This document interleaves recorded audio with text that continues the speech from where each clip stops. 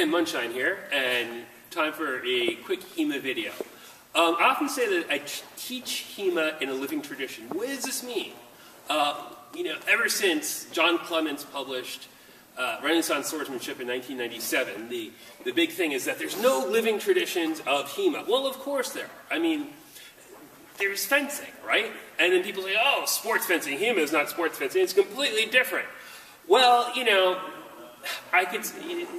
a lot of people say to people who have actually, never actually studied either modern or classical fencing. I could say that HEMA is not at all like Yago Shinkage Ryu. I've never studied Yago Shinkage Ryu, so I don't know that. I can't really say that. What I want to show you really briefly in this video are some of the mechanics of some of the traditional weapons, and then I'll talk a little bit how these relate to longsword and to things like that. So, for starters, here is a stick, right? Here is our basic European baton form, still taught in the living tradition, swung in Milanese. There's passing steps in it. You've got these chamber positions, look a lot like ox, or whatever you want to call it. You've got to transition through parry riposts in order to defend yourself, right? Obviously, there's a lot having to do with longsword mechanics, but of course, it's different. This is not a blade, right? This is a stick. You move it in circles, but still, a lot of the mechanics, the opening and closing of the hands, are similar. A lot of the postures are similar. Let's look for a second. Let's take another weapon that we have in living tradition, which is the older style of saber. This is still taught. I myself learned this from a teacher who learned it from a teacher. And it's also, like the stick, it's moved in Milanese. So these movements, they're both offensive and defensive. They're parries and they're riposts, much as you do with the stick. You want to move it in a circle, right? It's a circular sort of movement.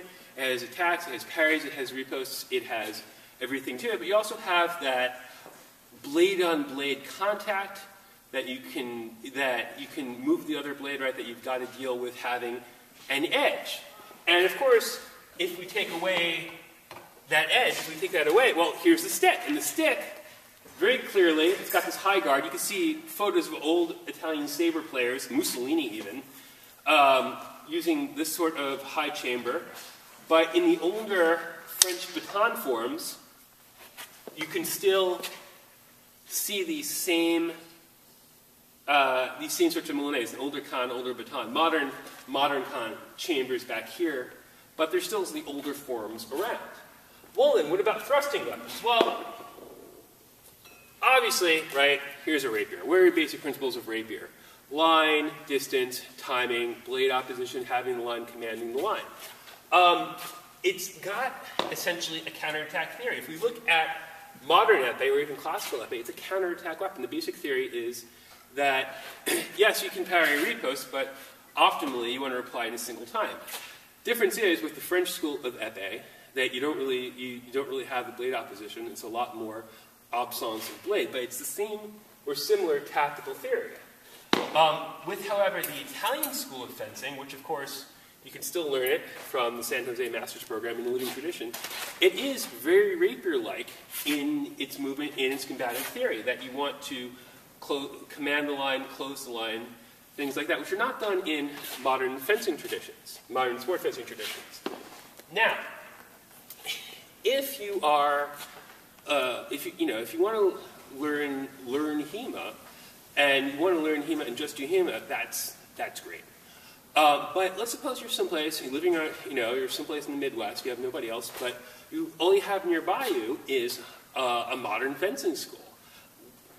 Are you going to just learn things from a book, or do you want to get a head start on it? Well, the worst things you can do then get the athleticism and the sense of distance and sense of timing, and also the sense of actions you can do with a 3-foot lever arm made of steel from sports epee, because even that is going to help you out.